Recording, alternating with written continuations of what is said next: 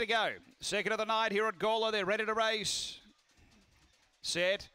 Racing and pace coming from Irene's going to drive through. Victor Marley on its bike early, pushing up hard. Then came on the Whiskies as Victor Marley took over. Next Storm Tyson, then Cash on Delivery. And Sintra back at the tail, but off the back, Victor Marley skips right away. Out by 4 or 5 on the Whiskies. Then came Irene, turning Victor Marley clear. Well, the market was worried, but no need to be. It won well, the favourite. Victor Marley by 4. On the Whiskies second, Storm Tyson third, then Irene. Next Sintra. And Cash on Delivery back at the end. Time here around 22.80. After the running of race number 2, and it is 5, 7, 1 and 4. Victor Marley for Tony Rasmussen, too good here.